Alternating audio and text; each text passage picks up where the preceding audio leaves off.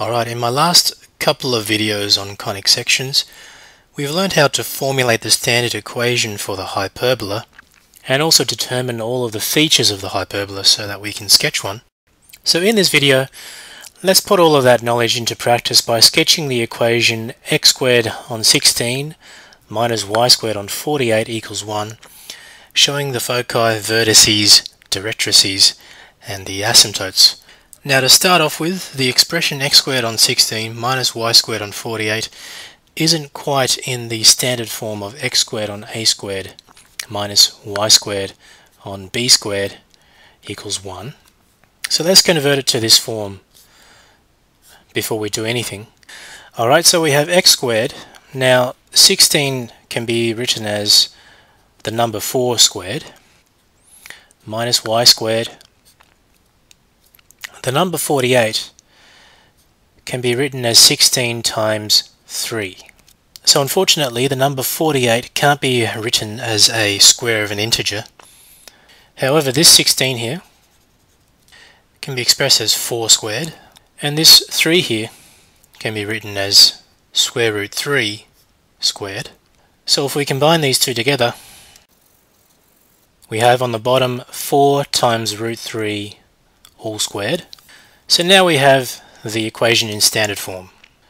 So from this equation, let's first find the vertices, and the coordinates of the vertices are given by plus or minus a, 0. So here we have a equal to 4, so the vertices are plus or minus 4, 0. Next, let's get the focal points. And the coordinates of the focal points are given by plus or minus a times the eccentricity, 0. Or we can write this as plus or minus c, 0. Now the term b squared down here, we've established that this is a more convenient way of writing c squared minus a squared. Okay, so c is the distance of the focal point from the origin. So if we rearrange this expression, we get c squared is equal to b squared plus a squared. Now b squared is equal to the number 48, and a squared is equal to 16, so these added together give 64, which we can express as 8 squared. So we conclude that c is equal to 8, and thus the focal points are given by plus or minus 8, 0. Alright, next let's find the directrices. And the equations for the directrices are given by positive or negative a divided by the eccentricity. So from the result above, that c equals 8, well, c can be written as a times e. So if we solve this expression for e, we have e is equal to 8 on a. With a being equal to 4, we have the eccentricity equal to 2. So therefore the equations of the directrices are given by positive and negative 4 on 2, which is equal to positive and negative 2.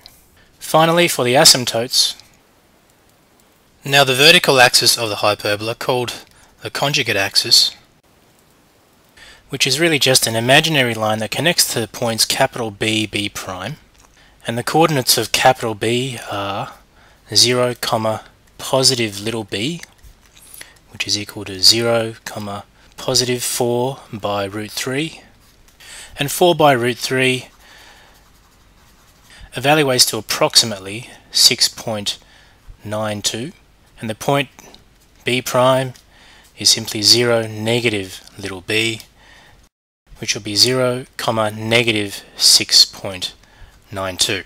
And we can use these points along with the vertices as the outer edges of a rectangle in order to construct the asymptotes. And the equations of the asymptotes are given by y is equal to positive and negative b on a times x, which is equal to positive and negative 4 times root 3 divided by 4 times x.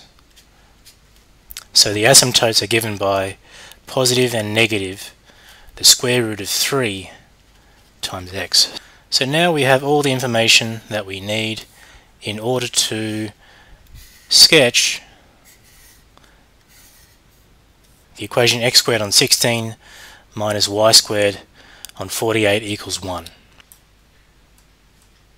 Alright, so on this chart, so we have a vertex located at 4, 0. Let's call this point capital A. We also have one located at negative 4, 0. Let's call this one A prime. There's a focal point located at 8, 0. Let's call this point F. And the other focal point is located at negative 8, 0. Let's label this as F prime. Now the directrices are given by the equation x equals positive 2 and x equals negative 2. So the positive directrix is shown by this blue line. Let's call this D with the equation x equals 2. And the negative directrix, let's call this D prime with the equation x equals negative 2. Now to construct the asymptotes, the point capital B was located at 0, positive 4.92. So this is the point B, and the point B prime was located at 0, negative 4.92. And we call B prime the conjugate axis. Let's construct a rectangle with B prime, A and A prime on the edges.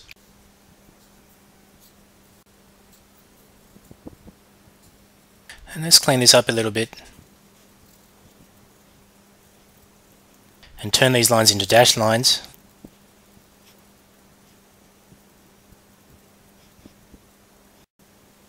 And now we can construct the asymptotes from corner to corner of this box and then extend it beyond in either direction, and repeat this for the negative asymptote.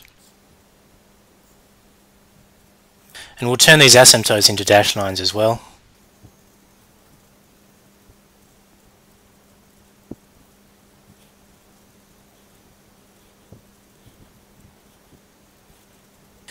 Alright, and now we have the framework on which to sketch the hyperbola. So from the vertices, the hyperbola opens up like a parabola, but as we go further and further away from the origin, we tend towards the asymptotes, but never crossing or touching them.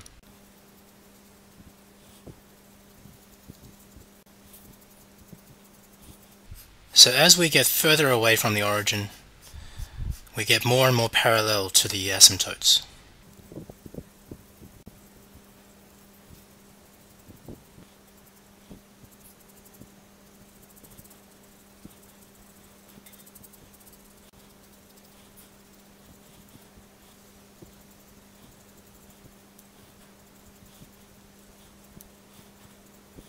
Alright, so there you have it.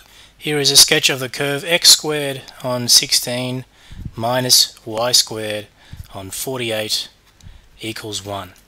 Alright, so if I've been able to help you in this video, please give me a thumbs up and please share it with your friends. If you have any questions, use the comment section below, and don't forget to subscribe for more videos that may help you with your homework and assignments.